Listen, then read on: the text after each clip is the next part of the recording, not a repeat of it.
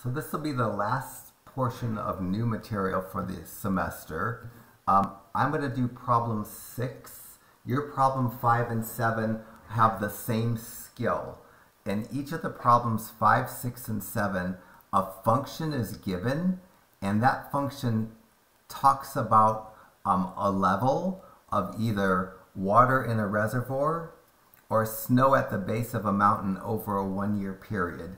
And I'm given a function, and that function, if I plug values in for x, or in this case t, it'll give out either the depth of snow at the base of a mountain or how much water is in a reservoir.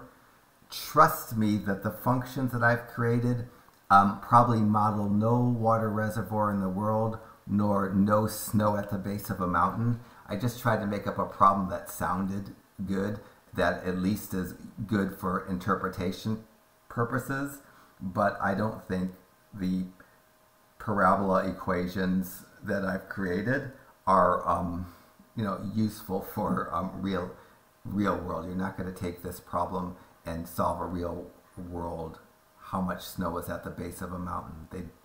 Snow doesn't follow a parabolic growth for what it's worth. But anyways, if you look at your problem 5 and my problem 6, they're 100% identical, except I changed the function. Similarly, problem 7 is essentially the same. I just changed words just slightly. Hopefully when I do problem 6, you could easily do problem 5. And then if you can't easily do problem 7, you can look at my solutions. Those might help you. If not, we can work on it together. So problem 6 gives me a function, and it says the h of t is the height in feet, just like the last problem I did, the height of a object. This is the height or depth of water in a reservoir over a 1-year period. In the last problem we did, the t stood for time in seconds, and in this problem, the t represents the month of the year. If I plug in 1 to this function, it's going to give me how deep the water was in the reservoir during the month of January, maybe the average depth during that month. If I plug in 2, it will give me the average depth during February. If I plug in 12, it will give me the depth of that reservoir during the month of December. So I'm asked to make a table of values and sketch a graph, and real specifically, I'm going to make my columns labeled nicer. The X column, I'm going to write month because the variable t stands for the month of the year. The Y column, I'm going to write depth, or something that represents how much water level, how much water is in the reservoir, and that's technically the function name. So this function, the variable to the right of the equal sign is a month. The variable to the left of the equal sign is how deep the water is. And so I'm going to make a table of values and graph the function 5 times the quantity t minus 7 squared plus 3. And this is the friendly kind of problem. I could inspect and get the table because it's written in standard form. So I'm going to change the sign of the t minus 7 and put a 7 in the middle of my x column. That 7 stands for July. I'm going to go backwards and write a 6, which stands for June, a 5, which stands for May, and then an 8, which stands for August, and a 9 that stands for September. So those numbers in the x column are months of the year. Now for each x, I'm going to get a y. The first one I'm going to do h of 5 equals 5 times 5 minus 7 squared plus 3. So 5 times 5 minus 7 squared plus 3. That 23 feet, so this point right here would say, in May, the average depth of the reservoir was 23 feet. So each point, the X is a month of the year, and the Y is the depth.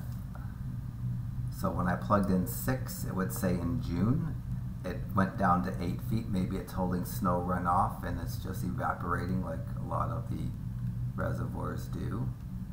And in 7, I get all the way down to 3 feet. It's almost drained, which is in July. And again, this is not probably a very realistic problem.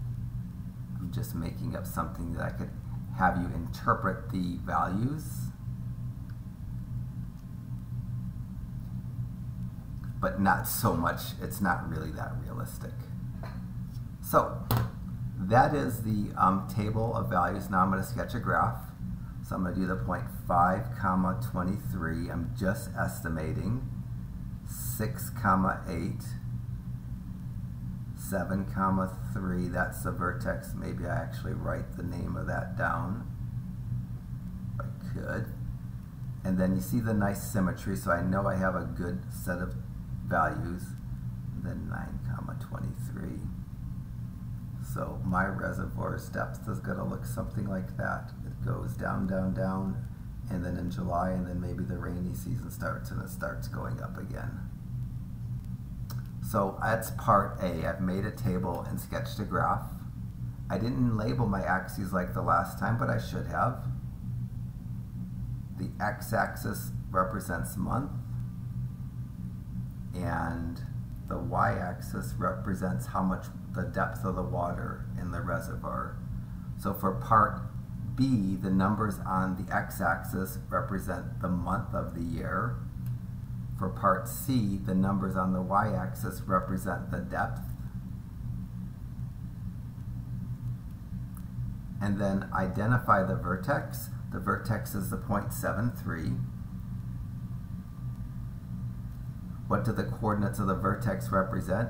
The 7 represents July, and the 3 represents the 3 feet depth of the reservoir. So let me try to write E down here. So in July, it's really the reservoir reached its lowest level. Doesn't ask for that, but I'll tack it on. The reservoir, Lord knows I'm looking above to spell that, otherwise I would look like a moron. In July, the reservoir reached its lowest level. This would be a better answer, of 3 feet. Boy, if you saw the videos I deleted this summer, oh my gosh, you are amazed at how poor of a lecture I could put together if I don't really put the effort in. I mean, hopefully the lectures here aren't ridiculous. And heck, if I don't teach an online class, maybe nobody ever even watches these, which is okay. But I'm just preparing just in case this class needs to be online. Part F, how low did the water level get? Well, I already answered that question. It's 3 feet. And July is the 7th month, so G is July. 5 should be identical, because it's same words, just new function, and probably it's going to be September for an answer for yours. 7, which is your last problem to do, not likely to creep its way onto the test because I don't have an even problem that marries with it or pairs with it, but your 7 should work the same way. If I look at 7, just because I have a few seconds here, video's not so long. If I look at problem 7, which is a homework problem for you, that I don't want to do the whole thing, but I want to help you understand it.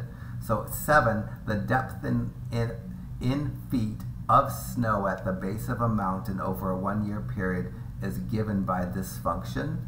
H of t equals 4 times t minus 8 squared plus 15, where t equals 1 is January, t equals 2 is February, t equals 6 is June, t equals 10 is October, and so forth. In 7, I ask you to make a table of values, and similarly, the X column is going to represent the month of the year,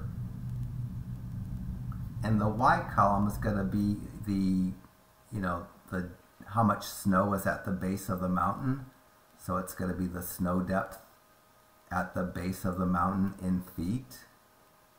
So the y-axis, I could say feet or snow depth maybe.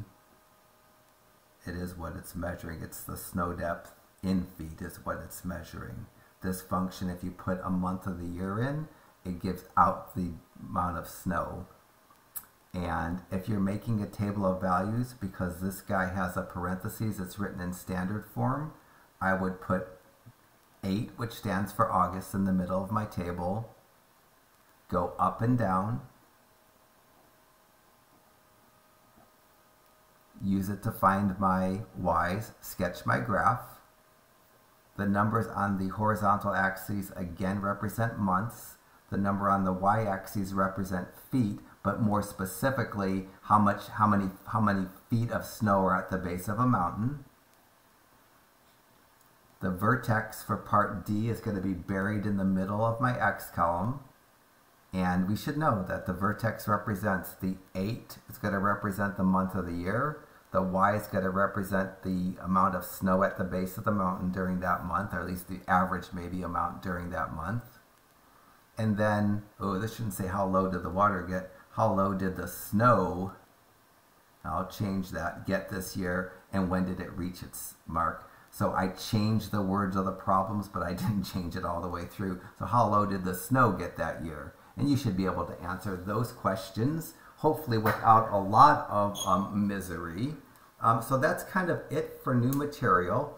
Chapter 6, I hope, felt like a friendly chapter. We just need to finish up the practice tests and get our tests done. And then for a lot of you, that will be the end of the semester, because I always make the final exam an optional test, a test that replaces your lowest test score. And if you're happy with your grade going into the semester's end, then the final is not going to be something you have to take. So let me pause the video, go fix this mistake, and post this on YouTube. And my video recording for the summer, which has been quite a task, will be behind me until you tell me I have 800 mistakes and I need to record a couple of videos again, which is completely good.